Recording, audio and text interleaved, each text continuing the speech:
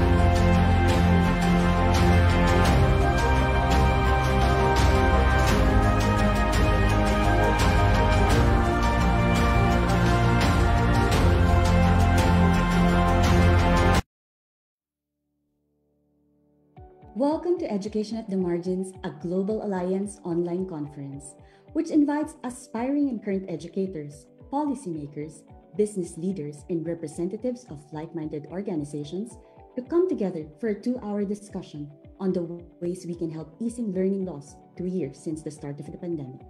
This is EATM2, serving the underserved learning systems for poverty. Please welcome our distinguished panelists for tonight. From the Philippines, Dr. Milwida Guevara, President of Sinergia Foundation. Dr. Guevara's organization, Sinergia Foundation, works with policymakers, local leaders, and institutions and communities across the Philippines to help them execute change to improve educational governance and leadership. Also from the Philippines, Mr. Francis Larias, FINMA Education's Chief Learning Officer. FINMA Education's Team Learning co-designs and helps improve programs that help their students get into school, finish school, and get a job, whether they complete the program or not. From Africa, Jessica Rees-Jones, founder of Africa X Academy. Jessica is a recognized leader with 2 decades of experience in strategic leadership, general management, and humanitarian work across a broad range of institutional and cultural contexts. From the United States, Dr. Charles Prince. Dr. Prince has worked for over 15 years in higher education. He is currently the Chief Higher Education Officer of Global Education Executives, which is a firm that supports schools with strategic planning, operational excellence, and external engagements. Last but not the least, from Pakistan, Fahad Tanvir, CEO and co-founder of EdCasa, the country's fastest-growing edtech company. EdCasa helps high school students prepare and pass standardized tests and exams with hyper-local content, competitions, and quizzes available on the EDCASA app. To formally begin the discussions tonight, let us welcome FINMA Education's Senior Strategist. Hello, everyone, and thank you for joining us for this 2022 edition. A special thanks to our panelists today who are joining us from all over the globe. So in January 2021, about a year into the COVID-19 pandemic, we gathered to discuss the widening gaps in education, what with all the difficulties surrounding school closures and the attempt at transition to remote learning. We talked about what we might do to mitigate these. After 2 years of closure, the numbers have gotten worse, as we saw earlier. But also, it seems that in those 2 years, we've been given a unique opportunity to reshape education for those at the margins, our disadvantaged youth. But isn't it common to all youth? We'll jump right into this, and I'll start with Dr. Prince. DC, how different is it really teaching students in poverty? Well, good morning, everyone, and thank you for the opportunity to be here. I think to your question, teaching those at the margins, or at least those in poverty, is one thing that we can all accept is that we're all broke, right? That we don't have a lot of money, we don't have a lot of resources. And so we don't have to have certain conversations about affordability as we would at certain institutions or in certain spaces across the globe. And so one of the things that we know for a fact is that working with people who are in poverty, we have to make sure it is relevant to their lives.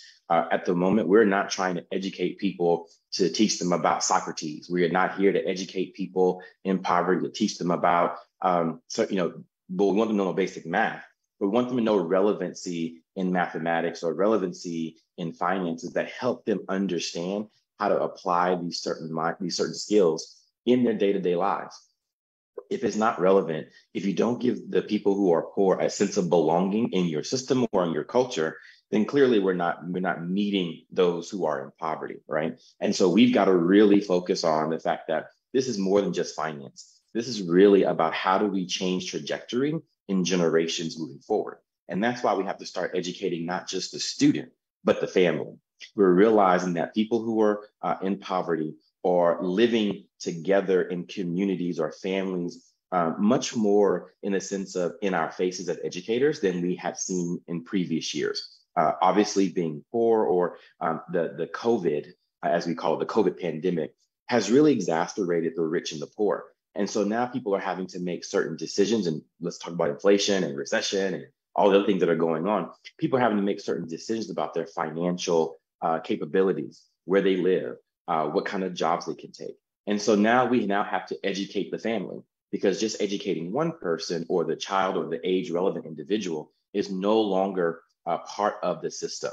We now have to educate mom and dad. We now have to educate grandma and grandpa, aunt and uncle, whoever we can get to get the education in the family, because the family is an economic unit now. It is not just the one person to go off to work and bring the money back to the family.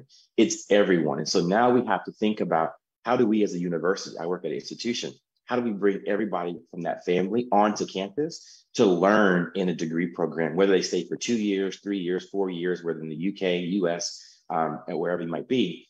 How do we bring the entire family on? And so really focusing on the relevancy of our education, of our content to the people that we're trying to educate. And I think lastly, and I'll stop here, is really around affordability.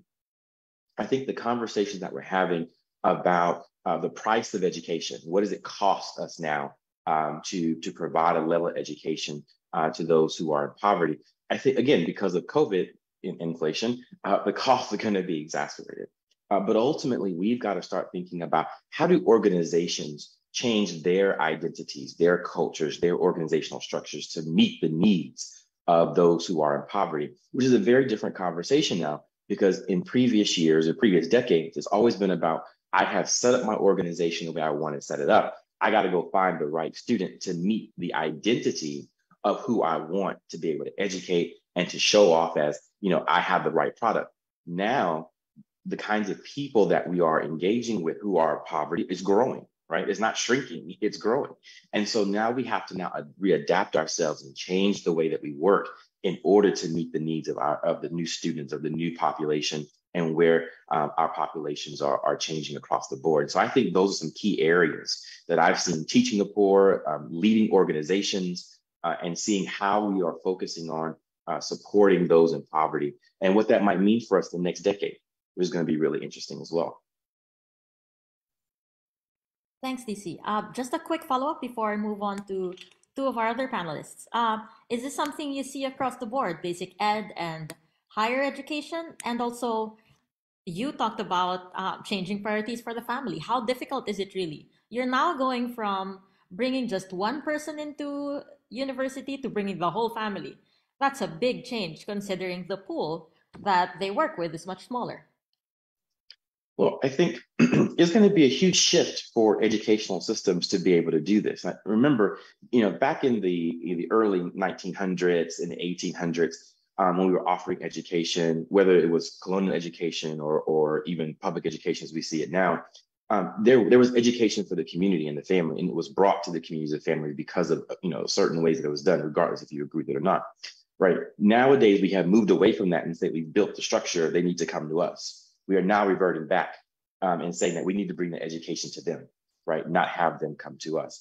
And so I think now we are moving in this kind of pendulum swing, right? And how do we now bring education back to the communities in which we have not necessarily built our current systems for? And we were planning for a particular kind of, I say the Flintstones future, right? Where everything was going to be technology, everything was going to be through robotics. And it's not saying that we're not going to be there, but it's now becoming more out of reach for people who are in poverty. It'll become more out of reach for people who cannot have access to, again, we have the conversation on Wi-Fi. And so I think we are going to see that we have to go back to kind of an older system first to hit the reset button to make sure that our education, people are trained, people are educated to the appropriate levels. And then we can start thinking about how the future can then close the equity gaps in finance or in economic ability, close the equity gaps between those who are rich and those who are poor. But I think that's going to be years from now. We've got to, get back to, the natural foundational things that we did beforehand until now, where we can think about the future and educational advancements. Thanks, DC. I'll move to Jessica in France.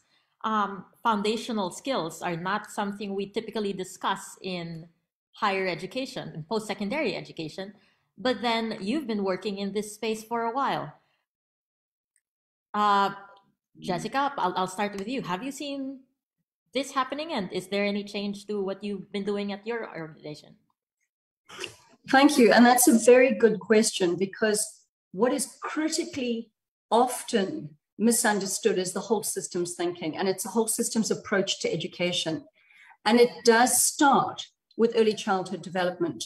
And when we talk about education, it's very easy to lose sight of, we talk about classrooms, we talk about universities, but when you're looking at levels of poverty, as you do in South Africa, which is the highest Gini coefficient index in the world, and unemployment of over 65%, these long-term ideas and concepts actually need to be completely revisited.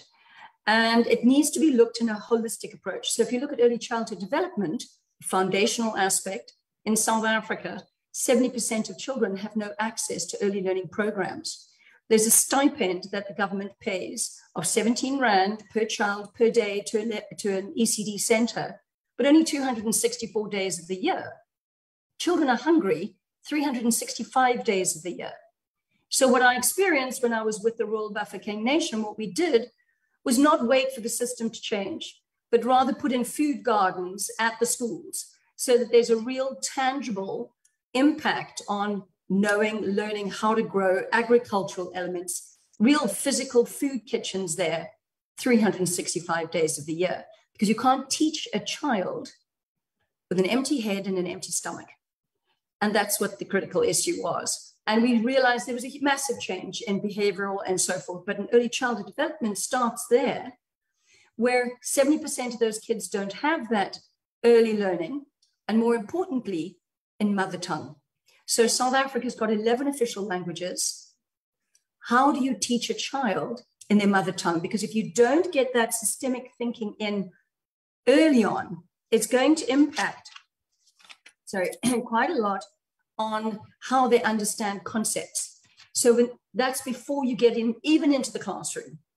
And then when you do look at that, as you say, foundational, You're looking at the school classroom environment, how many children, what the dropout rates are leading to unemployment.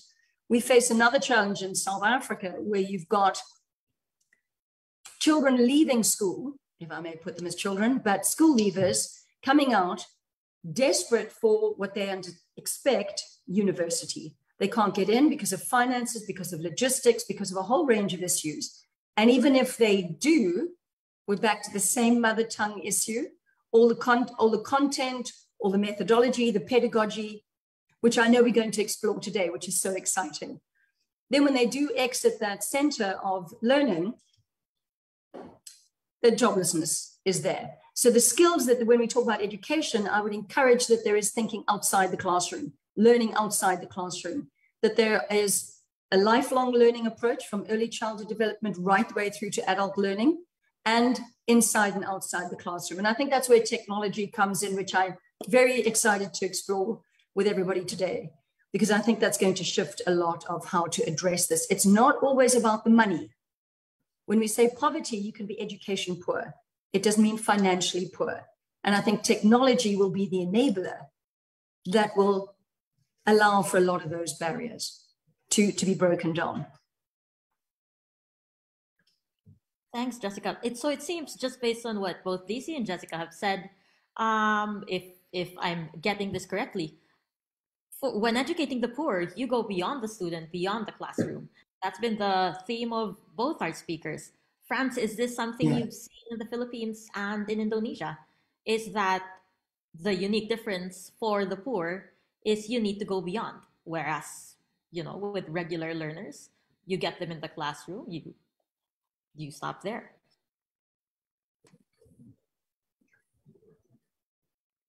You're muted right now.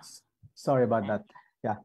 Yeah. So a few things we've noticed are is that it's if we can frame it around inequalities around access, around completion, and around employability. So that's what we've seen. As we said, so in terms of access, for example, your typical incoming college student who might be from a middle class family or a family that's more affluent, they might rarely worry in the Philippines or in Indonesia about getting into college in terms of paying for it.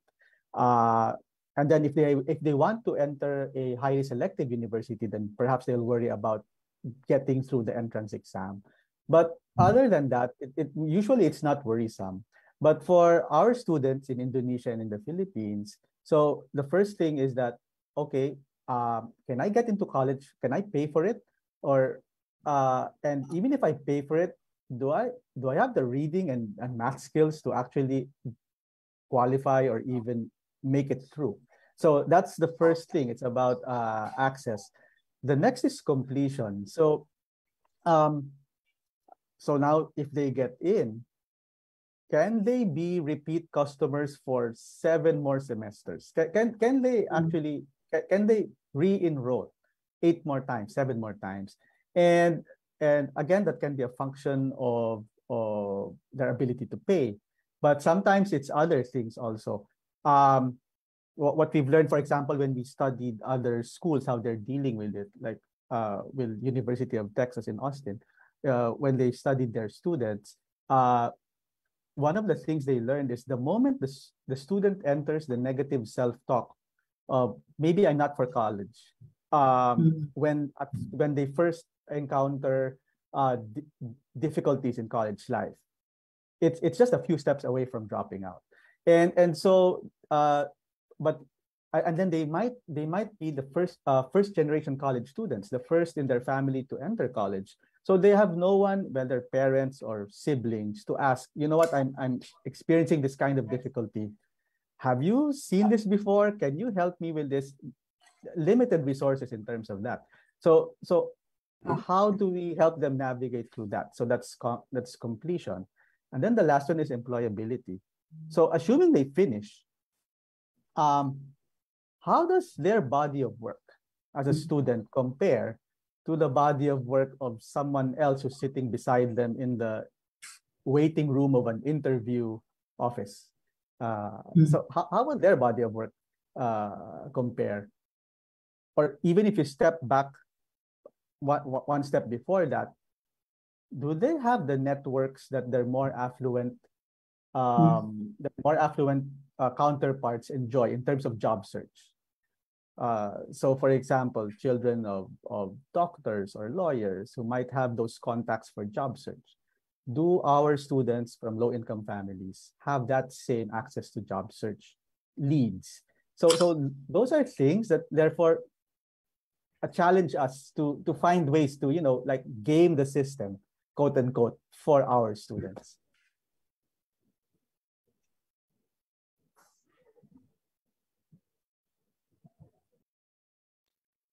Thanks, Franz. Now, Dr. Guevara, we keep talking about foundational skills, and in Francis' case, we include access. In DC's case, we talk about bringing the family in, and Jessica just told us about focusing on mother tongue.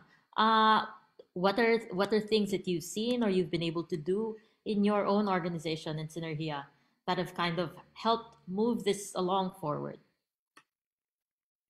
I agree with them that solving poverty among children is really an ecosystem.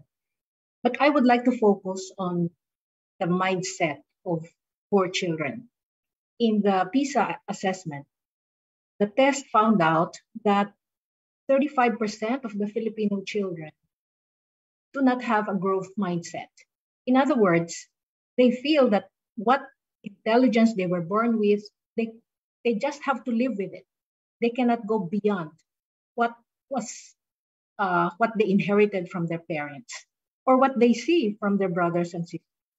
So I think the very serious problem of poor children is the lack of inspiration and the lack of confidence and the lack of belief that they will be able to overcome.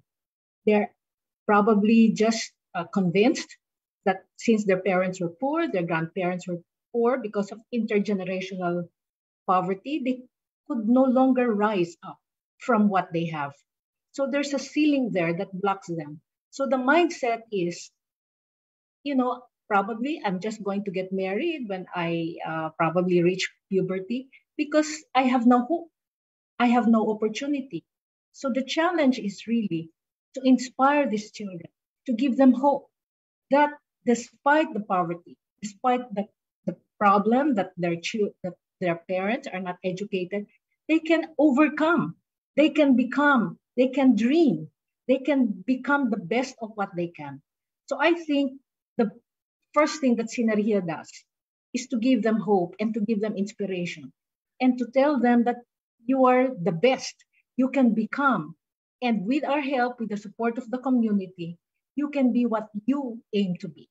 It's really dreaming. And I think poor children do not probably have the inspiration, the modeling to be able to dream and to become big. So I think the growth mindset that whatever you were born with, you are stuck with it, they should be able to overcome that. And if they have a growth mindset, if they become interested in reading, if they become interested in learning and in convincing themselves that they can do the most difficult thing because we are here to support them, then that is our role. So Synergias, I think, our mission is really to love the children and to show them that we care. And if you have the love and care, because they have a whole slew of difficulties. They don't have resources, they're poor, they come from broken families, there is no modeling. So, the first thing is really to let them stand up, let them dream, and tell them and convince them that we're here, you can become what you want to be. And, all the skills will follow. So, that's my value added.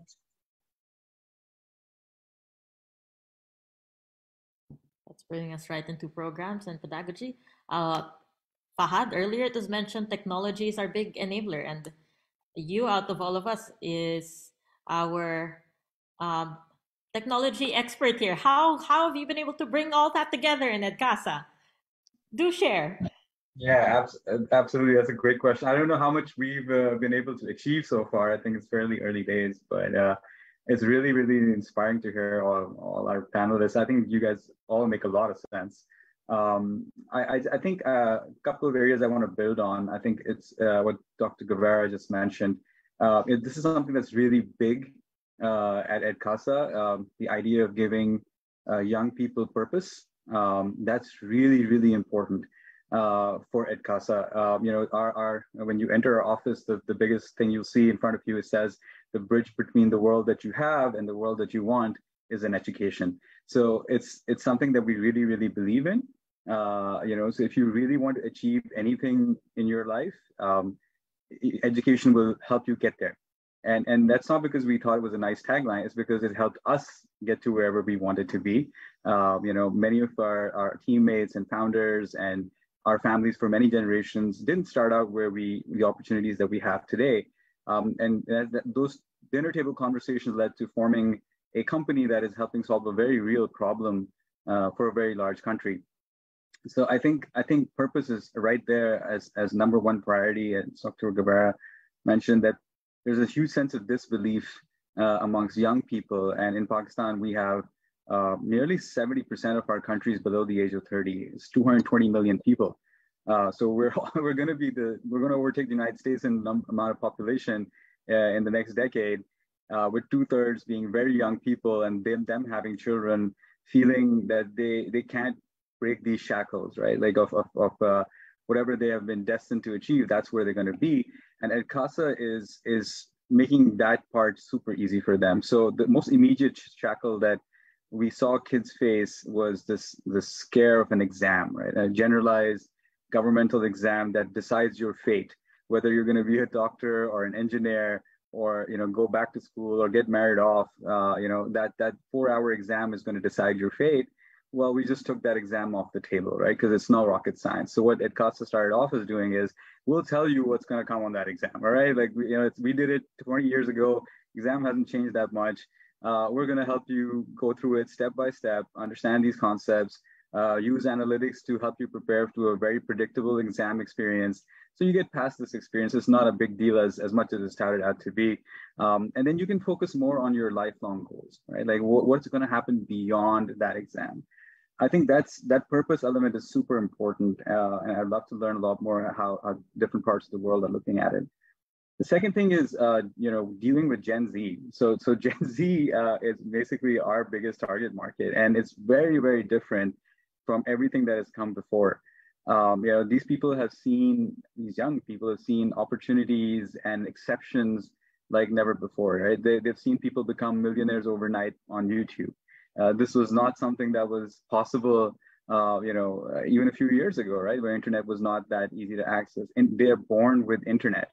So for them to access information is not a big deal. I still remember my school days when I would hustle through an encyclopedia's 36 volume to find the answer to my homework. That doesn't happen anymore, right? Everybody just Googles.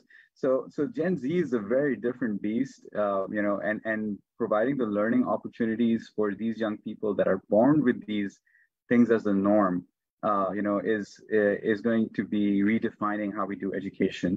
It brings its own divides. I noticed what Dr. Prince talked about. There are new forms of social and economic divides that this is creating.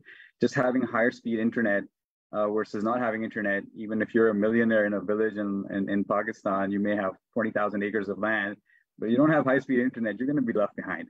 It's as simple as that, right?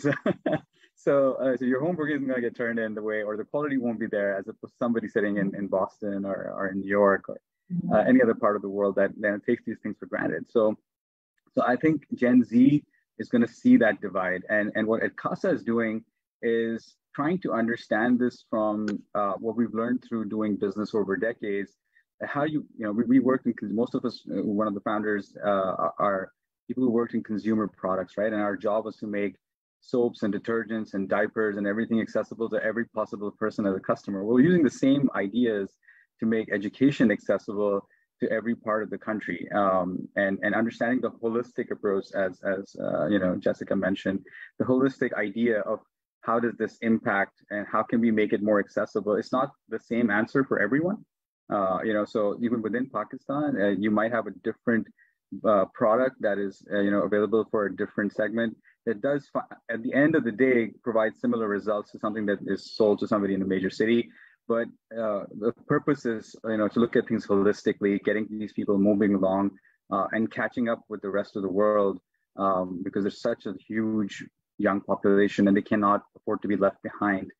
So I think technology plays a big role in making access, first of all, equitable as much as possible. Pakistan saw a huge boom in internet access over the last decade. Almost half the population has access to 4G internet, and most of them are now coming up to 5G next year. So it's a huge population that has access to internet and using it mostly for TikTok or Twitter. But they aren't really looking at the opportunity for formal education coming through over the internet. They are learning about their communities, their politics. So why not leverage that, right? And we most recently have partnered with TikTok, actually in Pakistan, to make learning more accessible for kids around the country, and that's provided some fantastic results. So there's new challenges coming, and there's a lot we can learn from our past, but there's a lot of things we need to unlearn to really deliver for the future. So I'll be happy to share more as we progress with the conversation. So you're gaming education, except you have that's a nice way to approach it, except that you have the benefit of the internet. I wonder, Jessica, is the internet something that is beginning to also be widespread in Africa? And whether it is or it isn't, have you been able to experiment with gaming education as well? How has that gone? Well, that is such a hot topic. Yes, mobile phone technology is massive. I mean, the average handheld, device in South Africa is about 2 to 1. So every person has at least 2 devices. But a lot of it's largely mobile phone based. Connectivity is an issue, because in South Africa, electricity supply is an issue, but also the high costs. And that is in a lot of African countries. It's not only the supply of the electricity and access to it, but the cost of data. So what we found is from Africa X perspective and from others is to change how, coming into the pedagogical approach, how people learn and how we teach are 2 different things. So as you say, Fahad, technology is the enabler. It's the game changer. I think combined with the COVID pandemic, it's difficult to say there are positive things that have come out of that. But I think if there is one aspect, it's that it has been a game changer because it affected the entire globe and it's forcing change. And the biggest, I hope, positive change it's bringing is bringing technology into education. So, 4 or 5 years ago, if you said that you'd done a degree or studied something online, it would be quite dismissed, is it authentic? Is it real? Does it have value? Whereas now you've got Harvard, and they're one of the partners on Africa X, bringing through not only the content, but the pedagogy. So technology is the enabler, but what is got to take into account is what we teach, how we teach, and how we learn. And as you said, it's not only the Gen Z, and you raised a very good point there, Fahad. It's our speed of learning. So everybody, we now recognize people learn differently. People can learn on a bus, at a clinic, from your phone, but how we learn is different. So that the content has to be taught and brought down differently, especially when you come to technology. So you can deliver the content in a different way. So we learn differently. Instead of sitting in a classroom for 3 or 4 hours and sitting down, writing down what one teacher says, we've now got content that comes through in bite sizes. It's made fun, whether it's gamification or not, but there's, in immediate, tangible rewards for finishing a task on time. It's not based on a teacher's personal approach of how they like you or not with you in the classroom. So your entire learning experience in a digital space is potentially, and the speed of change here is moving unbelievably fast, which is wonderful. So how we learn and how we teach is changing, and technology is the game changer. And it's very exciting to see what can be done in delivering traditionally dry, dull reams of text broken down into chunks that are in PowerPoint, video, gamified, and that's not to minimize the quality of the learning. You can still deliver content, quality content, and quality learning experience, but you can change the behavior around it. And coming back to what was said earlier, the psychosocial, emotional connection to learning, your sense of, yes, you might be poor and you might not have the TV, the Nike shoes, whatever, but you've done all your tasks on time, you deliver, your sense of self-worth increases, and you then have a sense of empowerment going forward and gives you an appetite and potentially ability to, learn more and achieve more. So I think technology, and certainly in South Africa, where you've got the mobile phone, dare I say, addiction, really, why not bring the two together? And we're seeing it in so many platforms, and the speed of technology coming into education is so exciting. We talk about that, but it seems easier done in our markets or in our own organizations. DC, based on what you've seen, what about in traditional settings? Is this even possible, what Jessica's talking about? It is. So. Oh, go ahead, sorry? Jessica. Go ahead. Go ahead, Jessica. So we looked at something, we call it a little black box or a Raspberry Pi. It's like a Wi-Fi router, but loaded with content that can be put into a clinic, a public place, a library, whatever, that people can access that content, a classroom again. So they're not reliant on the books being delivered on time, who's delivered them, who's lost their book. You can bring the technology into a classroom that is a great enabler. It's not just an intangible aspect. You can have people, they've got their own personal dashboard. You create an LMS, their BI, which is, behavioral input, technology around that, so that it's on their phone. It's very, very real. And I think what we're looking at with the Khan Academy as an example, if I may, they're using technology to get access to information.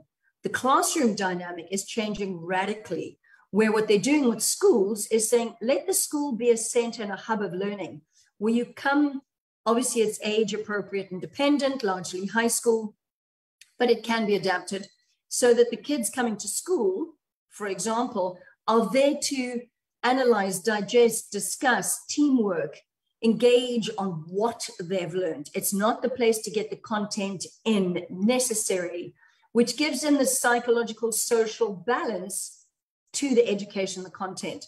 So hopefully a lot of that adaptability will be coming through, where classrooms aren't seen as the place that you have to get all the content in to a student and get them to, give it back to you in a, as you mentioned, Fahad, a test, an exam, but rather change the nature of using the technology to make it happen. And then the classroom dynamic is a completely different environment.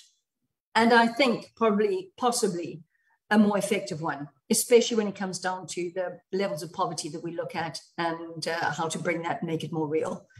I hope that inspires some thinking, and we can have some questions on that. It does, DC. And then I'll go to Dr. Guevara. Oh, yes, Yeah, I'd just like to, I'm sorry. Dr. Guevara will do DC, and then we'll go to you. Yeah, okay, right. Perfect. I think on 2 points. The first one is I have to disagree with some of the comments and statements made in regards to technology. And don't get me wrong, I love technology. I'm a Microsoft person. I've got technology all over my house, but I have to have a certain salary in order to make that technology work, in order to have unlimited access to data in order to do that. I think technology is not the enabler to close equity gaps. Someone who has worked on equity gaps in the UK, while technology, while we spent millions of dollars or millions of pounds at the time, not dollars lost in the UK, to support equity gap, it wasn't technology that did it. And so there are things about technology that I'd have to, in essence, say, well, yes, people do have phones, but I think there's a difference between the phones that I have, which are, phones where I've got a screen, I've got touch screens, I can do this, I can do that. And those who are still using phones that are flip phones that that some of us still don't use anymore, that there are certain things that we still have to pay for data to use the phones, or even access that we have to now move out of our communities in order to be somewhere where connectivity is uninterrupted. And someone like the US, and I've spent time in the UK and rural areas in Africa as well, you have to move from certain areas in order to be closer so that there's uninterrupted technology, right? Uninterrupted connections. And I don't think necessarily that's going to solve the issues that we're dealing with, especially people who are economically poverty or educational poverty, in the sense that I now have to leave the comfort of my home to take a bus or 2 or 3 buses to get to the nearest cafe or to get to the nearest Starbucks, or have to walk, right? Because I may not be able to afford the bus, to be able to walk to a place that has reliable connectivity and in some way use the free Wi-Fi at the cafe, or hopefully there is a YMCA or some sort of educational space where there's free Wi-Fi to access. And this is why I think technology, if we rely on it too much, we will see the demise of education, not necessarily the uplifting of education or the exacerbation between the rich and the poor, or those that can have and those that don't have. And so I'm a bit, pushing back on that to say, while we love technology, I don't think it's necessarily an enabler to enhance education. That's why I said we need to go back to some of our traditional ways of educating, is bringing us out of the classroom and into the communities versus vice versa. But I think secondly, too, I also have to question in this space, this idea of using international testing as a person who works in evaluation at my current institution, this use of international testing to determine the grit and the ability and capability of individuals in poverty in order to excel at something, I think is a detriment to education as well. Because if we use things like PISA, we use things like TIMSS, we use things like SAT, ACT, it's only set for people who have access to information and access to diversity of information. So think about the ideas and things that are being brought to ask me. For example, when I was coming up in school and I took the SAT, I didn't know what a brownstone was. We don't call townhomes brownstones, but in New York City, they call them brownstones. Well, by the time I was 16, I had never been to New York City. I had never been to a place like Boston where they call them brownstones. And so to ask me a question on a test when I've never experienced it, even with the access to technology, right? I had dial-up. I remember dial-up when dial-up was a thing, right? AOL, you've been connected. And even with that technology, I still didn't even know what a brownstone was, right? And so I think there's this way in which we are now trying to live up to a standard that is not culturally appropriate to deal with people in certain countries in their level of poverty. And I can think of the US. We still have about 25 to 30% of our population who live in rural communities, right? And so now we are and again, it was COVID that made the government invest in Wi-Fi. And yet Wi-Fi still, and 2 years later, it still hasn't been accessible to those in the rural areas. And so again, even in the US and the developed, as we call ourselves a superpower, yet we have people in our rural areas who still can't access Wi-Fi. So I can only imagine what's happening in other countries. And I really think that we've got to start thinking about this level-headedness, and not just say a pushback, but a level-headedness to education, where we are not completely relying on technology, where we're not completely reliant, but really thinking about those significant barriers that are preventing us from excelling in this space that we now have to overcome, which it will take us at least a decade or two, because again, the government funding behind that is lacking, globally. And I think to your earlier point as well, to your question too, is we have to do more in evaluation and assessment around who we are educating. I think this is one of the areas that is missing in higher education research, in K-12 research, is these tools of evaluation that are looking at the people in poverty, and specifically those who we determine and understand to be below poverty levels, right? Where the tools in which information that we're using, we're trying to use blanketed information from a context or a subset of one area, sampling, right? And then determine that that is the same across the entire of that country or the entire of that region, and it is no longer appropriate to do so. And so we now have to have appropriate predictive analytics. We have to have appropriate information and data to understand how to build educational pathways based on the identity of the student rather than as a blanketed understanding of poverty, whether it's educational poverty or economic poverty or other forms of poverty, that we now have to have multiple tools in our tool sheds in order to really evaluate the effectiveness and understanding that there are other ways to evaluate grit, other ways to evaluate academic opportunity, academic rigor, and those kinds of things to really get our children, our families, and those who are in poverty up into a certain level of thriving, as I say, right? That thinks about mental health, that thinks about academics, that thinks about economics, that thinks about mobility, that thinks about social mobility, right? Those kinds of things, because that has never been, particularly mental health, has never been a conversation about poverty when we think about how do we put people through education. But all of a sudden it is, and we haven't done the appropriate research yet to really understand longitudinally where that mental health is going to have an impact on academic and economic achievement in the next 5 to 10 years. So we really got to really think on a fast pace what that means for our students coming into education. Dr. Guevara, I cut you off earlier.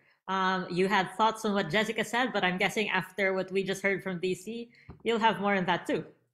Yeah, I agree with JC.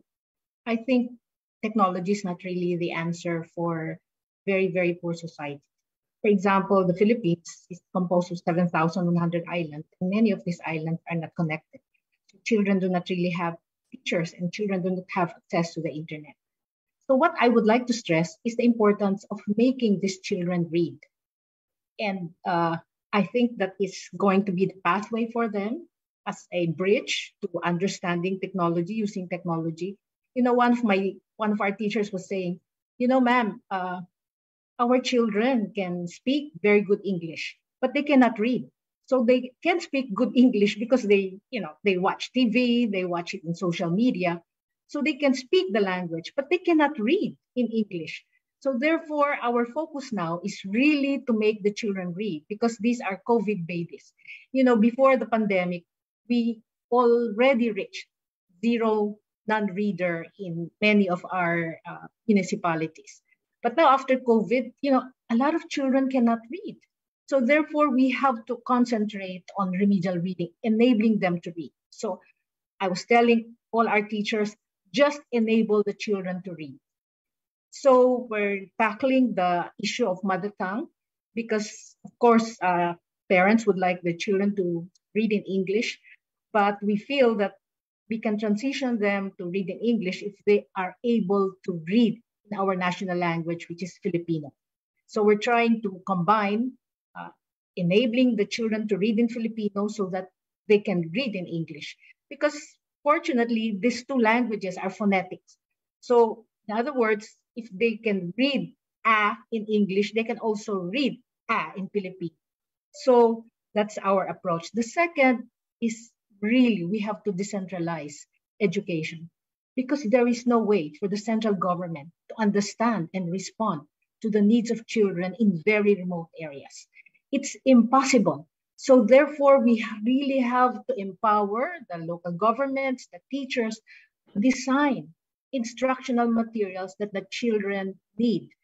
And they are the only ones. So if they're constantly dependent on downloading materials which are not even applicable to children. Children in rural areas do not even understand what a hamburger is. And our stories are about hamburgers and all this fast food, McDonald's. You know, the teachers really have to develop the capacity to contextualize the instructional materials to the needs of children. And that is why I'm very strong in decentralizing, particularly the curriculum operations and empowering our teachers to design lessons, instructional materials, which are appropriate for the children. If they can learn better in Filipino, fine. Let them learn in Filipino. If they can learn better in Ilonggo, fine. But we cannot allow the children to speak, just to use one native tongue. because our children are trilingual. They can speak in English, they can speak in Filipino, they can speak in native dialect. So my 2 points are, let's make children read, and second, let's decentralize curriculum operations. Fahad, I'm going to ask you, are these things that you continue to face, the need to contextualize in a country where kids have access to as much information as they need anyway? And also your thoughts on what has been said about technology.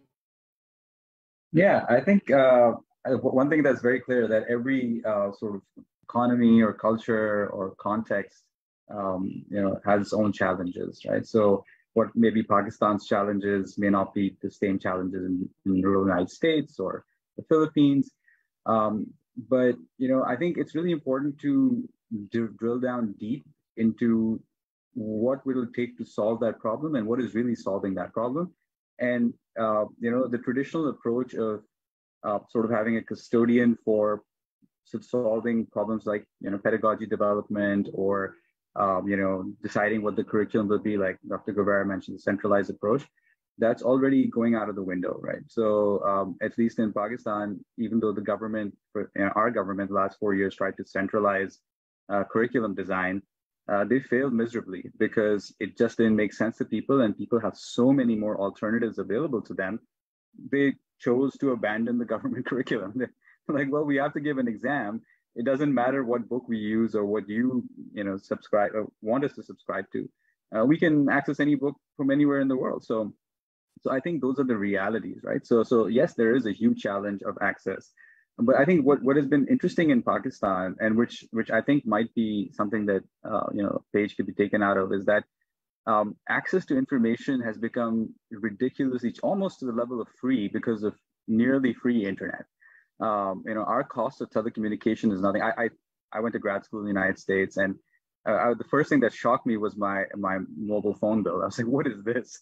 Who pays this kind of money to make calls and access data? Like, I could pay for the whole year what I pay here for like a month, right? So this is, it's the same data, it's the same 4G network. Like, so I think there is some deeper questions that need to be asked, right? Like that if a country like Pakistan, which is economically not the torchbearer of success, is able to provide such free access to information to its people, we may want to look at alternative mechanisms, maybe take some learning out of the telecommunications companies that are working in Pakistan profitably, and giving access to 220 million people nearly free internet. And you look across the border in India, which is more than 1 billion people, they have companies giving away free internet, absolutely free data services, right?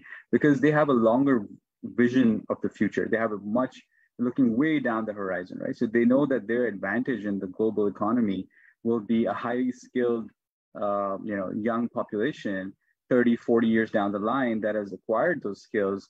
And this is no cost to bear, right? For that advantage, right? So they're willing to subsidize, access to internet, access to online learning, because as you mentioned, yes, there is no replacement for formal education. The quality experience of studying at, sitting in Widener Library and Harvard's campus is a fantastic experience. But, by the time you build enough Widener libraries for people to sit and study in around the world, it'll be 2,000 years or more, right? Like, and we don't have that kind of time to waste, at least in Pakistan, right? We have millions, we have 22 million kids out of school. That's, that's a ridiculous amount of people to be sitting outside of schools, right? So I think technology, we're looking at it very differently. We're looking at it as an access enabler at the moment, but we're also cognizant of the fact in Pakistan that, and I think now the public sector is waking up to that as well, that kids will learn off, technology platforms, whether we like it or not, because they're so decentralized, they're so accessible, they're almost free, and they're globally accessible. So it's really hard to tell a family, no, you have to go to this formalized school and give this exam if you want to succeed in life, and do it this way, buy these expensive books, when they can just access a lot of free stuff and get tangible skills. I'll give you an example. The largest number of new resellers on Amazon are from Pakistan, right? Like, that's crazy. There are millions of people. And why they're doing that is because it's so easy to learn that skill to start earning a reasonable living, right? So So a lot of young people are foregoing going to university and college and going to these academy structures that have come up and online courses to become resellers on Amazon. And a dollar goes a long way. It's $1, 220 rupees in Pakistan. You make a reasonable earning. If you make $1,000 a month in Pakistan, you can live a good life. So kids are foregoing. They don't see the point of going to med school and structuring it and getting like $250 a month when they graduate out of a $100,000 degree in Pakistan. So their choice is like really simple. They're like, hey, just take this online course and you start earning immediately. So technology is going to shape how we learn, whether we like it or not, right? That's not a question I think that we can decide on. It's already been decided. How we embrace it is more relevant, right? Like how do we use it to craft the future that we're looking globally for our future generations, right? Where we have more analytical, more empathetic human beings around the world that try to solve their problems in a way that is better than what has happened in the past decades or years or centuries. I think that would be real fruit of making education accessible. So I think technology is more of a channel of distribution at this point. Very, very cheap and accessible in Pakistan and many other parts of the world. I understand, but there are also innovations coming out of the United States. Like if you look at Starlink, right? Like I think in 10 years, even rural United States, even if you're sitting in Alaska, you won't have a connectivity problem to high-speed internet if that becomes a reality, right? So hopefully, other companies and other innovators, for their own self-interest, will make internet more accessible, right? So you'll see, large corporations that are sitting on a lot of resources invest in technology infrastructure to allow for their businesses to thrive, which is going to open a door for education as well, right? Like you can use that sort of exit onto this highway to make our purpose of making education accessible also possible, right? So it's how we see those pieces play out, right? It's no right or wrong, time will tell.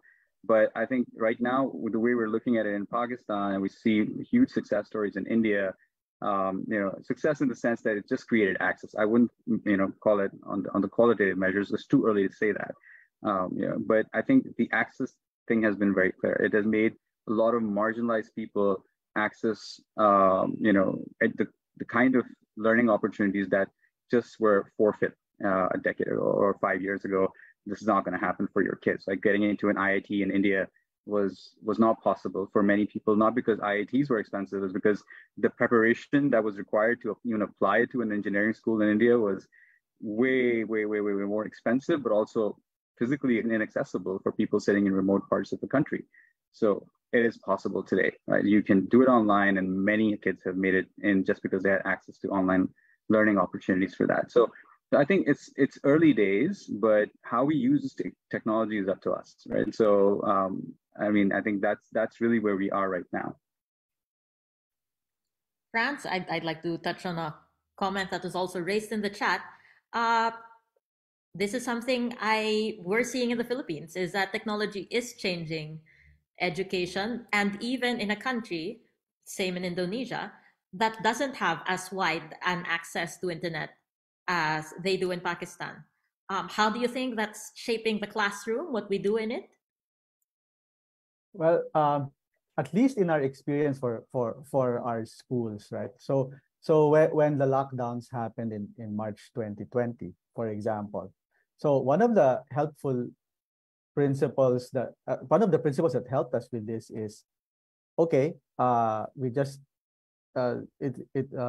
people had just stopped going to schools. What technology do they have in their house right now? So and then what if we tailor the delivery to that? So it wasn't about, oh, okay, do we go automatically online? Do we give everyone a shiny new toy, like I don't know, a tablet or a router? So it was more of, okay, what do they have available now, and then maybe let's use that.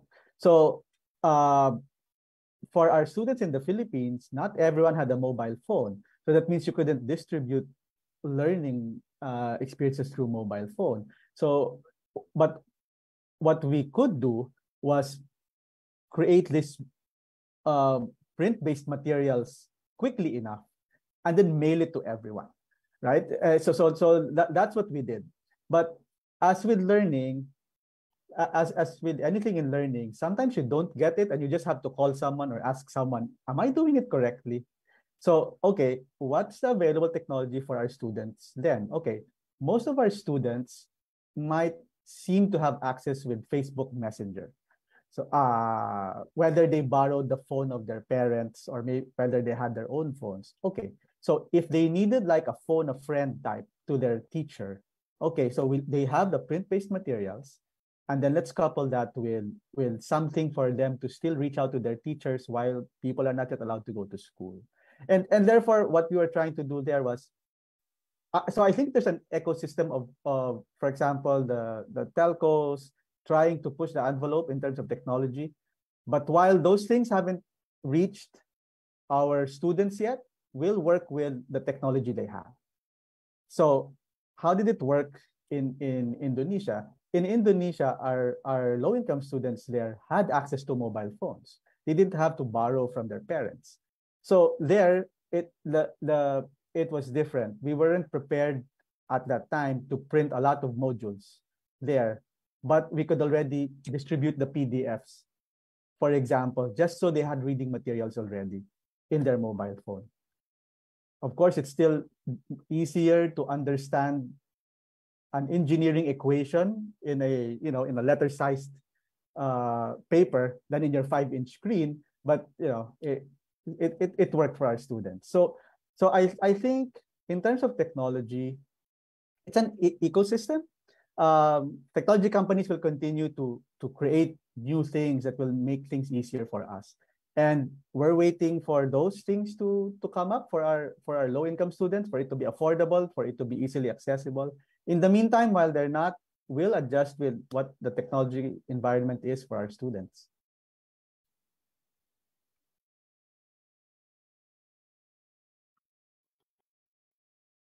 Jessica, you had thoughts.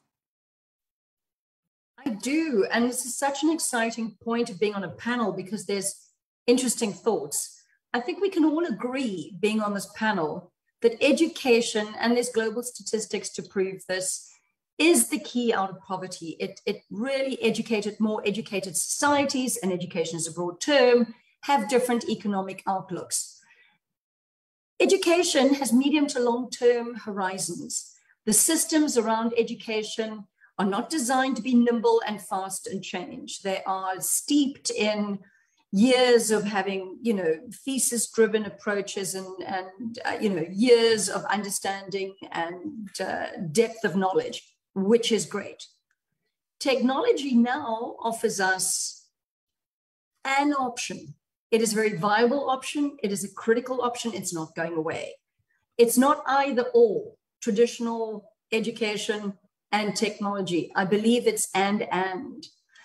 The trick is that education is, as I say, medium to long term. Poverty is now. Hungry is now. It's today. And I think there's a lot of, how do we bring those two together with some immediate, sometimes even short term, sometimes, even much more practical solutions. I think that's, the key to drive the conversation of where education and poverty come together. There's the theory and there's the practical. And I think technology, I'm not plugging technology at all. I'm simply saying it is an option that 5 or 10 years ago was not an option. And I think it is critical to bring it into the mix. It's not either or, it's and. And when we look at the timing, in South Africa, we've got 65% unemployment. That's not even accounting the NEET statistics, which are those not in education, employment, and training, which is much higher. As a country, as an economy, as a generation, we can't wait 5 or 10 years to work out a new pedagogy before we've written new syllabus. These solutions have to happen now. And that's really what we're trying to address. How do we bring in the short term, the medium term? Otherwise, generations are lost. And we don't have the time. Just a comment, I wanted to kind of bring it together. And I also wanted to say I agree with that statement to the point where if we as organizations don't risk assess, and I think this is where I come to the point where I say, okay, what happens in a scenario, which education systems typically don't risk assess, but what happens in a scenario when we no longer are allowed to use technology? In the sense that even, in the state that I live in Texas, we have a number of blackouts, right, due to climate change.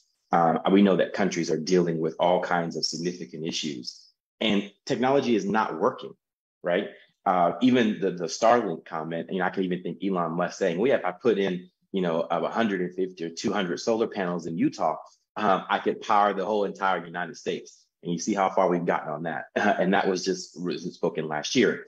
So, and I think the thing is that, it is an option, but there is this pace of use that what happens when it's all gone. I think that is Dr. Gilwa's point, is that if they don't know how to read, then they're not going to know what to do if the technology is now gone, right? And so if we're not planning for a society or planning for a future that's not a Flintstone future, right? That is a future in which, and I can think of, they say never say this in a conversation, but in the movies, right? Someone had to think about this, or as we think about certain things that have happened even over in the last couple of decades, we may not be able to use technology. We may not be able to connect in this way. Something might happen. And so what do we do in that scenario if we've all moved to think that technology is the solver?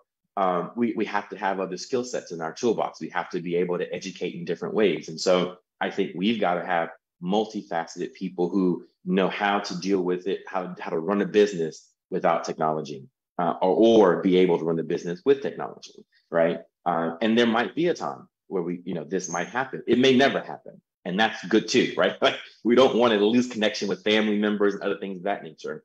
But it's not necessarily it's not a reality. It's a possible reality that we have to come to terms with. And so, there's that risk person. There's somebody on the call who is a risk assessor or compliance officer who's thinking, wait a minute, now I got to go and risk and think about the probability of certain these things happening and what happens if, we have to revert back. And so we as teachers, right, and I think these are the comment earlier about those who are teachers, now need to be able to have the tools, the skill sets to be able to not only teach the way they've been taught how to teach, how to use technology and to do that, but also how to be able to do that differentiatedly in ways that are going to meet every student on an individual need. And that's another leap in this conversation, right? Is that now we are looking at we're losing a generation of teachers that are, well, I'm not gonna say not technology savvy, but again, aren't Gen Zs, right? Gen Zs aren't going into teaching. They're not going in a lot of the public services like they used to when I was coming up as a millennial or even the generation behind me. And so now the people that we need, right, who are looking to make a quick buck or who are looking to make money through other means aren't going into education. We need them to go to be able to use and sustainably use technology to help students become more educated and more well-versed. And so now we've got a generational training gap in our educational system that we now have to fill because the people who grew up, like I always tell myself, my child who's 7 and 2, they will probably never, they have books in their rooms now, but they'll probably never see another book again in maybe the next decade or the next 2 decades. But again, they're not interested in teaching. Well, not right now, right? But at least the Gen Z people who are going to university and everything else, or even not going to university, going to get certificates, they're not getting it in teaching, right? They're not getting it in education. And so now we've got to start thinking about what does that mean for a population who will never experience a generation who's technology savvy and has always been engaged and involved in technology to help the next generation really understand what that looks like. And so that's another feat that we're going to have to jump to say, how do we build and transform our systems with a population or a training level of employees that haven't lived the experience of Gen Zs who will now be teaching our children. So clearly, technology is not something we all have in common. So let's set that aside a bit, right? And look instead at what it's done for education in all our contexts, whether we have access to it or not.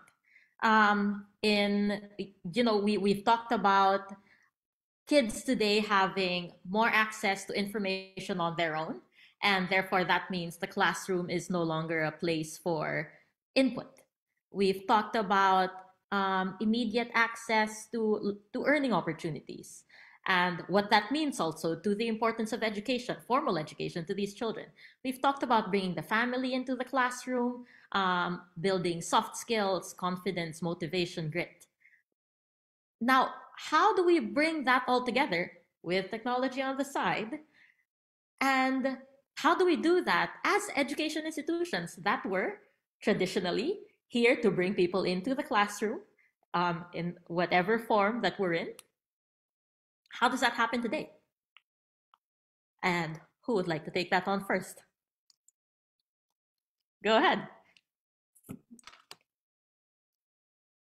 All right, I thought I'd just jump in on that one. That's an interesting question that you asked. So, I mean, since Dr. Prince mentioned some movies, I mean, if you look at an old Western, U.S. Western, you see a school in a Western town, and that school kids, have books tied to a string, and they go to this, in the day it's a school, Sunday it's church school, right? So that was school maybe 200 years ago, right? So, and schools evolved a long way from that, right? So I think change is inevitable, right? Like, and it doesn't have to, we shouldn't be scared of it, right? So I think the Vatican also thought about the printing press as a problem, right? Like, hey, now the Bible's in everybody's hands. So that shouldn't be possible. So shun this. But the reality is that technology, whether it's a printing press, whether it's, putting the first computer in a school lab, or whether it's, putting educational content on a smartphone, it's always going to be part of the learning process. We're going to raise smarter and smarter generations, right? Like, as much as I make fun of my son, right? He's Gen Z clearly, but he's in many ways way smarter than I was at his age, right? Like, he disregards a lot of information, which I thought was very important, but it's almost irrelevant, right? There was a time where calculators were banned in school. Now I kind of think it's silly. You have it available, right? Like, might as well use it, get the answer right. So, so it's not something that I'm sure Jessica has something very important to say about that.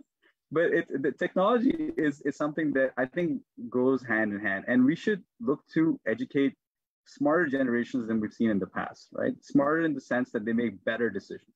They have higher ambitions, right? That's really, really important. So when we look at kids in Pakistan, right, this is why we built that CASA, that your aspiration shouldn't be to pass a 4-hour exam and that's it, right? Like, that's not a goal. We went past that, and then we built amazing things, and we worked with great companies around the world. Then we came back and we realized that wasn't the hard part, right? The hard part is actually things beyond that. So how can we go back to these kids and demystify this 4-hour exam that they're so scared of? At least take that challenge on, right? It's not the whole education spectrum, but we picked the challenge and we said, we're going to make this super easy so these kids are smarter. When they go into university and college, they can make better choices and not worry about exams. That's something that CASA's got you covered on, right? Like, you focus on the learning experience, spend more time with your teacher. And we do coach these kids, right? Like, how to make better use of the university or the campus or the school teacher that you are lucky to have.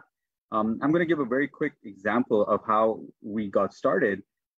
So in the least developed part of our country, they had physical schools, right? But there was no teacher to teach in that school, biology, chemistry, physics, or maths. We went to these schools and said, why don't you have these teachers? And they're like, whenever anybody gets an education that's like an undergrad level in physics, biology, they move to the large cities, right? They want to earn a good living. They don't want to live in this small part of the world. So they leave.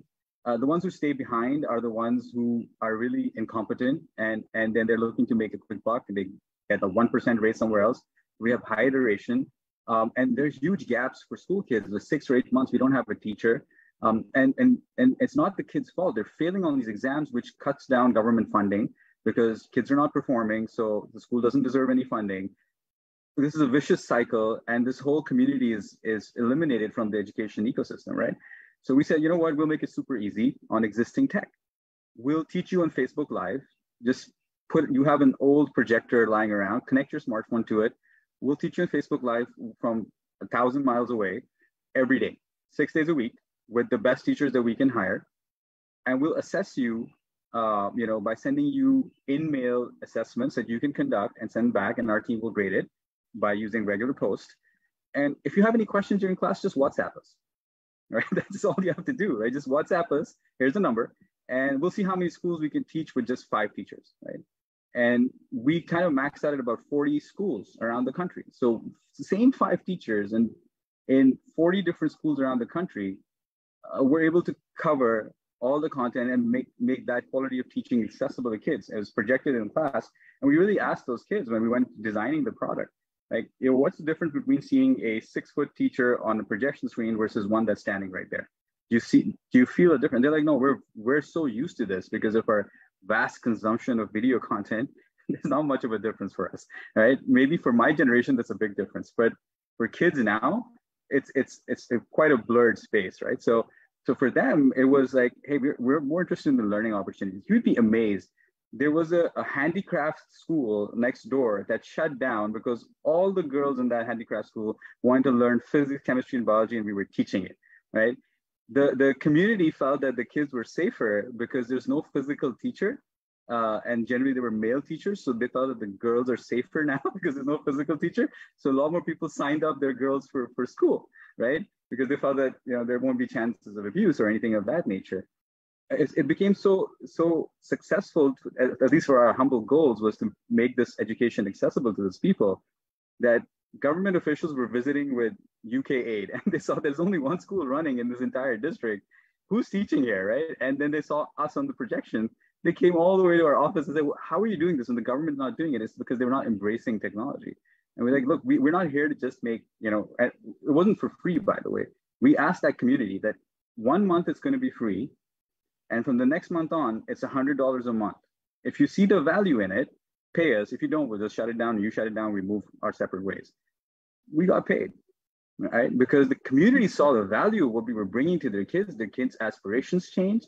Their goals changed. Now they wanted to be, doing something with the science that they were learning. Girls thought about how we could improve our community by maybe improving the roads if we became an engineer, or becoming a doctor and working with women because they saw like a lot of their female, relatives losing children or losing their lives in birth. These kind of conversations came up because they had teachers from way, way far away teaching them. And it's really interesting because we used to ask them this question when we were in that school. We actually had a couple of our friends from MIT teach a class on physics. And we asked them where are these teachers teaching from, right? And they couldn't tell. And then when we explained to them, this is a place called MIT in the United States, and then they gave them a tour of MIT using their laptop. You can't imagine the excitement those kids had. That oh wow, we're being taught by people who are that far away and that skilled. That's kind of where it's exciting. I'm not saying it's an ultimate solution, but you can have these experiences now, right? So I think this is something that there's a lot of promise hiding here, and if schools and communities and governments and educational institutions like ours embrace technology and build it as part of the ecosystem, not a replacement, as part of the ecosystem for learning, it can be very, very, very valuable. Ma'am Nene, I'll ask, we have a little time left, so I'll ask everybody to keep their answers short. But Ma'am Nene, I won't ask you how you adjusted to this without the internet, but I will ask you instead to touch on the things that Fahad has talked about. Teaching kids to look beyond the next exam, teaching them to have greater motivations, expanding their horizons. And please jump in.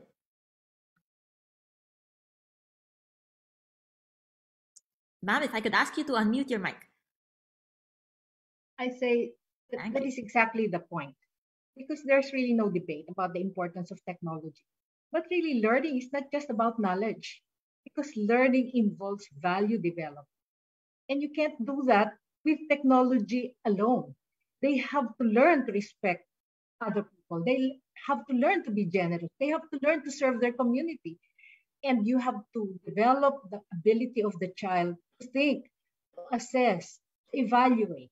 And therefore, technology by itself cannot really be an ecosystem for learning, especially for the poor. It has really to be an entire system, because it's not just about knowledge. It's really developing the individual to be creative, to be independent, to serve others, to be respectful, to communicate his ideas, to be a very active member of the community so that she can serve others, she can promote the rights of others. So I there's really no debate. but really we have to develop the whole individual. And how do we do that? As education institutions, is that something we can do in isolation? Is that the topic of collaboration with governments, with private companies, with industry has come up in some of your answers from earlier? Can we do this in isolation? And I guess I'll ask Jessica to start in that. Thank you. You read my mind. That's exactly what I wanted to comment on, saying, one thing is we all understand the problems, but they are different. And as you mentioned earlier, I think it was Francis, around the cultural aspects. How do we bring that in? How are we sensitive to that? So not parking that, but I do believe that one thing that is the solution going forward is the collaborative communication amongst multiple role players.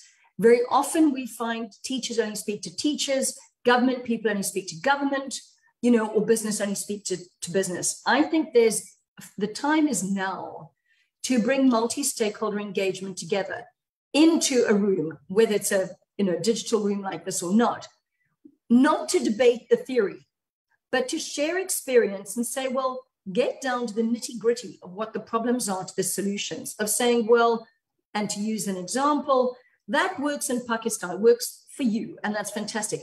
Would it work in, southern KwaZulu-Natal, deeply rural, absolutely no internet? Will it work? Won't it? Is it culturally appropriate? What about the mother tongue? How do we bring that in, whether it's technology or not technology? What works for you? Could it work here? Let's try it. We don't have to reinvent the wheel. We don't have the time to reinvent the wheel. I think the opportunity is to have collaborative forums that bring together real, tangible solutions that we can share and learn from each other. Not the theory, not the pedagogy. Those are different conversations. I'm not excluding them. I'm saying, but there's great opportunity now to come together, collaborate, communicate, and actually find real, tangible solutions that may or may not work. But at least we can learn from each other and say, let's try this in this instant, in this early childhood development. This is what works in Limpopo, with the Bafokeng. This is what we tried. Would you like to give it a bash? Let's work together. And I think that's the best platform and opportunity we've got to bring all of this knowledge together in this room and others, and make a difference, because that's what we're here for, to make a difference, to use technology to address poverty and education, or not use technology, but looking at education and poverty in a collaborative way, because that's what the world needs. And that's what I would strongly recommend and encourage, and I look forward to platforms like this, really, unpacking it in a tangible sense. And I think collaboration and communication is the key. France, that's something that you've worked on both in the Philippines and Indonesia, is taking principles in one context, bringing them to the next, and finding groups to collaborate with to kind of accelerate that, to make sure that the context is taken care of and you deliver the kind of learning that you intend to. Can you talk about that a little bit, and maybe your response to anything that's been raised? Yeah. What our experience when we tried to redesign the IT curriculum of our schools in Indonesia, of our school in Indonesia.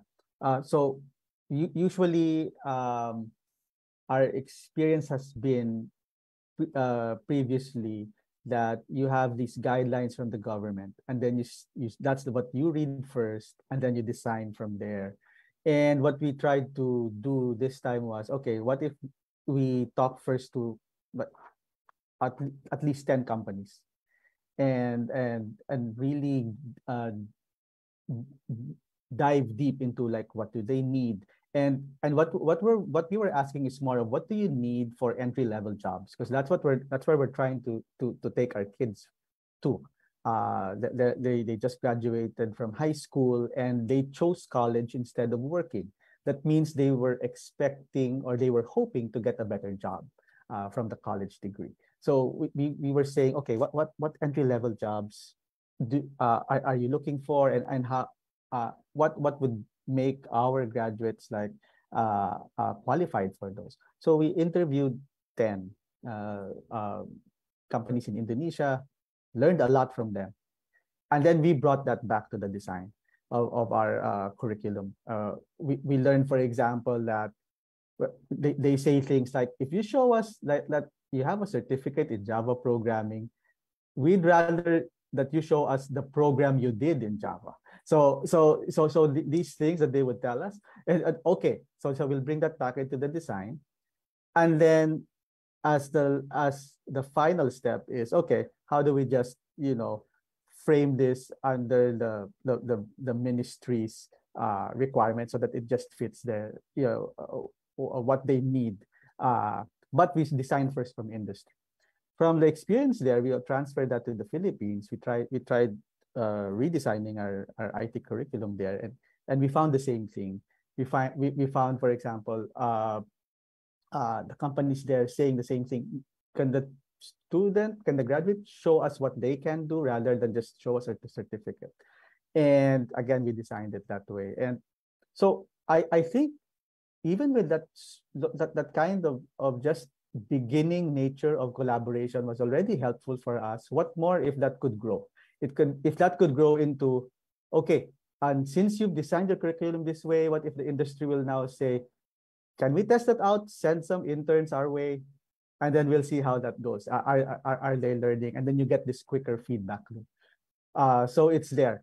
I'm not an expert on how to bring government into that equation. I'm sure other smart people can figure that out.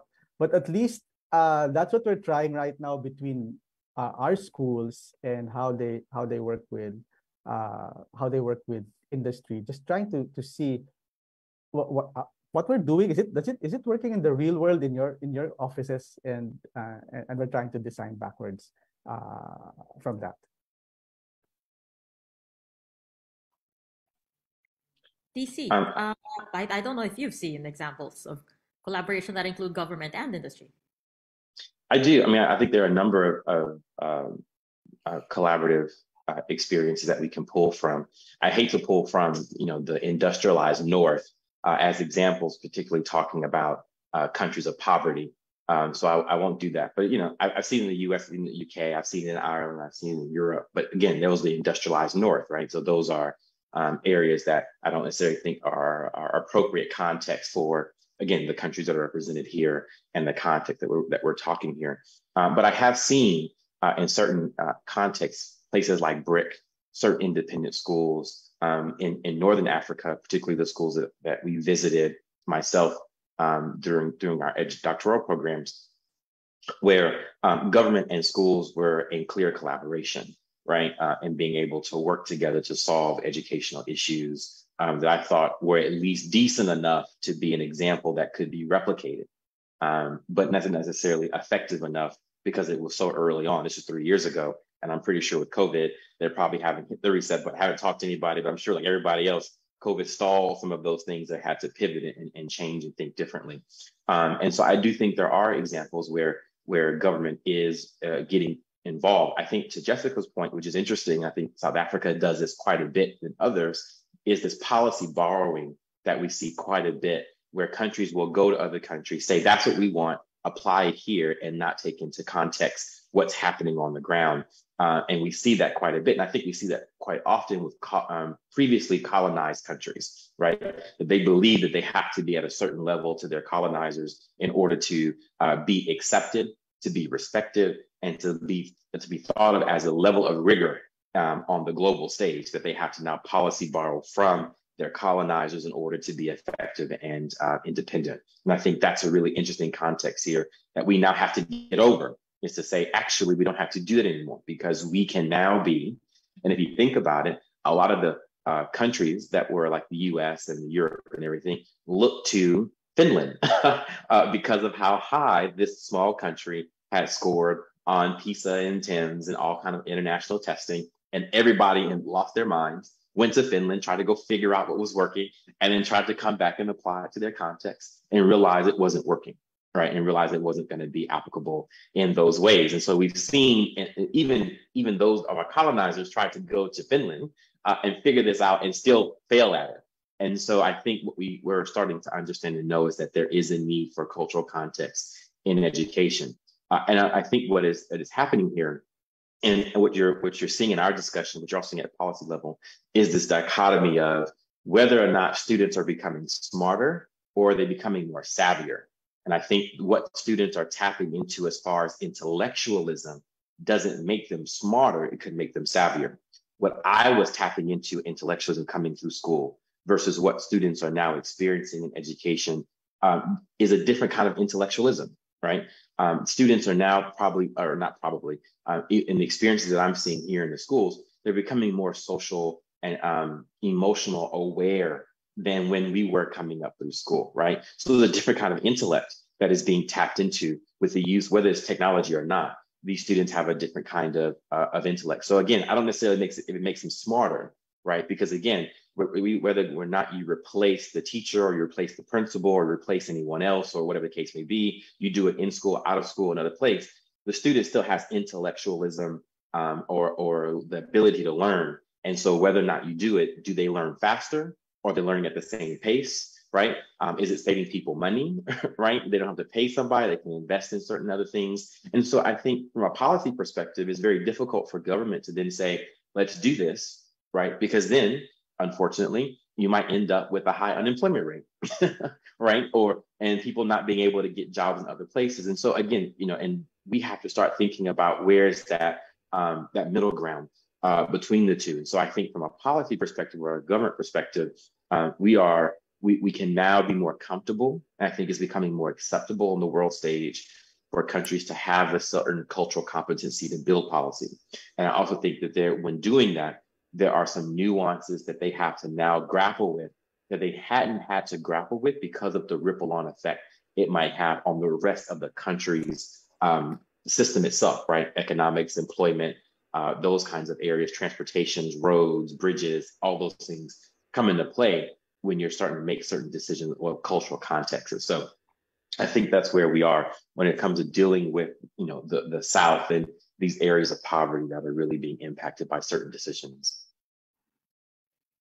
Now, Jessica, I know you need to go. Let's wrap this up for the last 20 or so minutes that we have. And I'll ask you, you've heard all of these thoughts, seen what everybody's organization and countries are doing all around the world.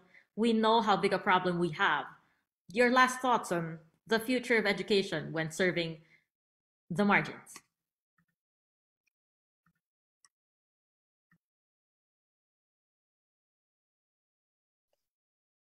I'll jump in then. Or Jessica, if you want to go first, I know you have to step out. If you want to go first. I think the future of education is bright. I think the healthy discussion that we've had here shows that the fact that people are still invested and interested in education as a tool to get out of poverty is much better than other industries who are either abandoning those industries are dying out, they're non-existent, and people are leaving. At least for us in education, there is still a need and a necessity for us to evolve and to be better. And we see much more benefit for long-term success. And so I think it's bright. I think we have more discussions and more discourse, right? Because we didn't get to talk about people with disabilities. We didn't get to talk about learning disabilities. We didn't get to talk about other issues that are impacting mental health, that are impacting education in much more significant ways than we're seeing. An example like technology, how we got off on that area. And so I think there are other areas that we have to explore, but it's still bright. So I'm still hopeful, even if I disagree. I'm still hopeful and committed to the cause. Jessica. Thank you. I think disagreement, I wouldn't call it that. I would call this a debate. We come at this from very different angles. I think that's the beauty of what we all bring. We bring different experiences, different culture, different thoughts, different approaches. I think it's healthy. I think it's fantastic. And I think that is the best thing that we can bring to education now and for the next generation. I think it's a very dynamic, very fluid, much more fluid than it has been in the last 5 or 10 years, the sphere of education. I think that we're looking at it hopefully from a, whole systems approach is very new. I don't think that's been done in the last 10, 15, 20 years. So I'm very encouraged. I don't want to say overly optimistic. I think we've got a lot of challenges, but I think we've got a lot more tools, JC, if I may use your analogy, a lot more tools in our toolbox now than we've had before in the last 10, 20 or 50 years. So I'm thrilled at this platform. I'm deeply grateful to FINMA, and I look forward to a lot more, healthy approach to unpacking and exploring what the education in poverty is, what it isn't, what it can be. I think a forum like this is fantastic. And it's great to have difference of views. I think that's what it's all about. So thank you. Thank you. Fahad and then France. Yeah, I couldn't agree more with Dr. Prince and Jessica. I think we're going through a crossroads. This is a time where we're rethinking what has been happening traditionally for a while. Thanks to COVID, it's been a little more, emphasis has been brought to many industries, not just education. I think many aspects of our lives are now in question, but for good. I think we'll redefine how the next century and beyond is going to shape up. So it is a little uncertain time because we are going through that phase of definition. But I think I'm very hopeful that it will be for the better, and it's better to be part of the change than being a silent observer on the sidelines. So I think that's what I'm reading from everyone in the room, that they're embracing in some way or the other the change and playing their bit, and that's very exciting because I think something will work and we'll redefine it for the better. Dr. Guevara? I come from Synergia, and Synergia's philosophy is really the problem of children is the problem of everybody in the community. So our mission is really to bring all the community members to own the problem of children, find out why they're not learning, and then to take doable, actionable, small steps to be able to answer the needs of the the needs of the children, one step at a time. We don't really think big, but really just analyze where they're coming from and then to adjust whatever we have to be able to address the problems of children. As we said, everybody has a share. Everybody has a contribution to be able to help the children become better, enable them to at least finish elementary education. That's the mission of Synergia, to enable all Filipino children to complete a good elementary education. And lastly, France, so that we can ask for a synthesis from Nigel afterwards. So first, it's been great hearing stories about what's working in Pakistan, what's working in Africa, what's working in the US, and other countries. So that was great for me to hear. In terms of what the future of education is, I think it's going to be very interesting, because one of the things that the pandemic did for education is, I think, in my opinion, it even brought to the forefront issues of inclusiveness. How do we become more inclusive, especially those who are marginalized, those who don't have access? I think, as DC was saying a while ago, don't have access to devices, connectivity. It brought to the forefront wellness of students, having more empathy for them, understanding their context more. And it also gave all schools, since all bets were off when everyone was in lockdown, it gave schools permission to try things that they were afraid to try before, or things that they thought were sacrilegious maybe. And so in that sense, I think for the future of education, it's going to be very, very interesting. And we just have, I guess, to be open to new insights and to learn. Thank you. This for us is a first step towards inclusion, is bringing everybody together, and we hope that we can continue to do this. So thank you very much. I'm going to bring in a colleague, Dr. Nigel Cabison, who has the unenviable task of bringing all your thoughts together. Nigel, hello and welcome. He's been listening in the background all this time, just absorbing everybody's thoughts.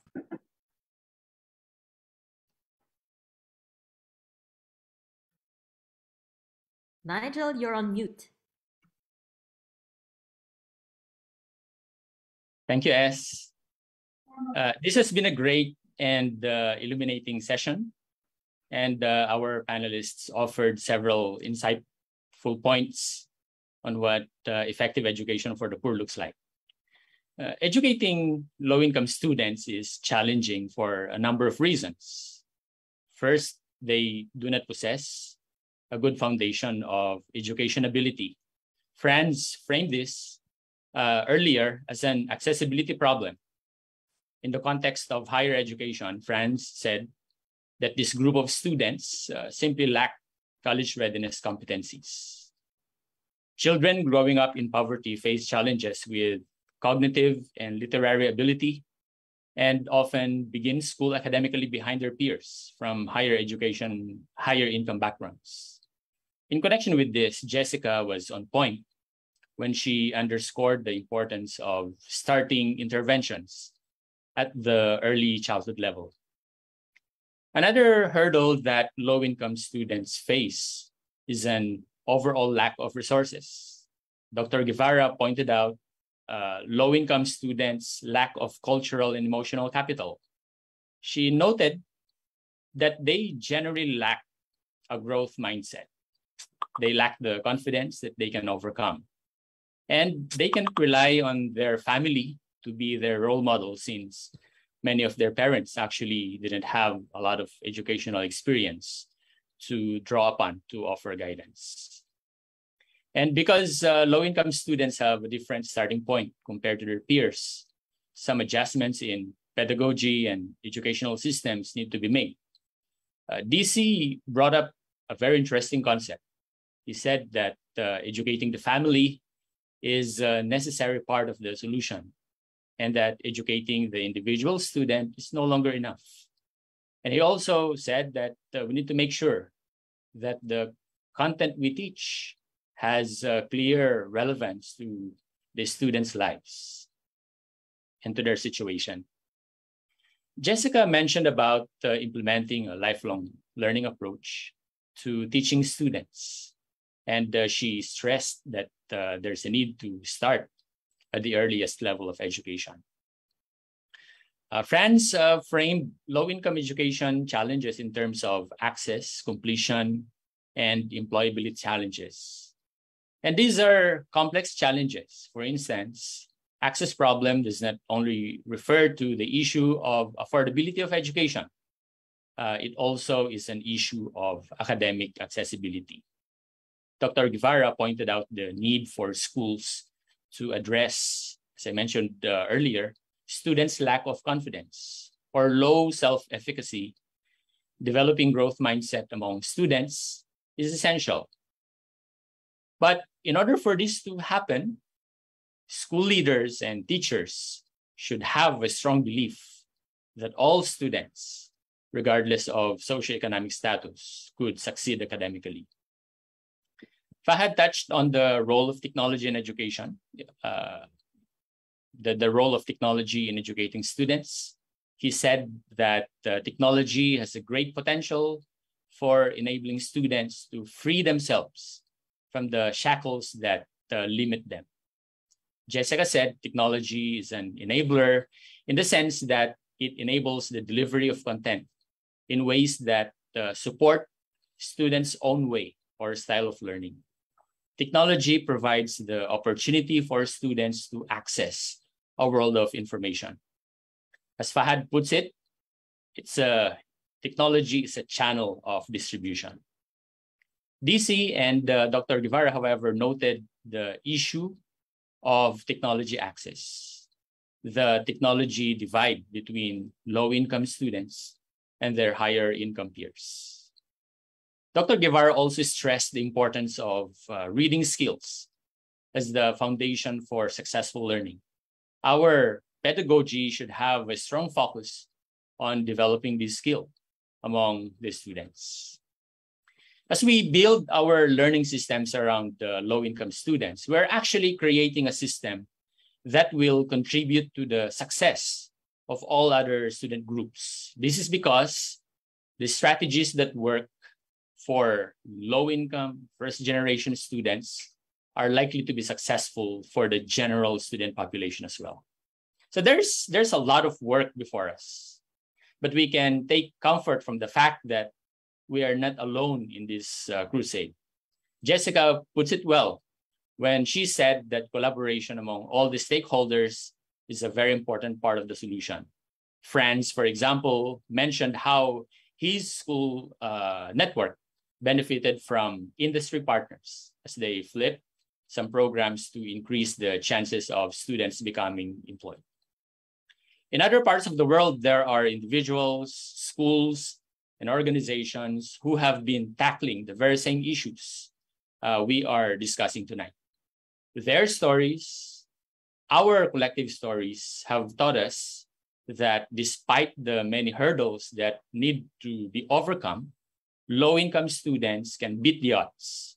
They can graduate from college and they can attain upward economic mobility. It is important that we come together and learn each other's best practices.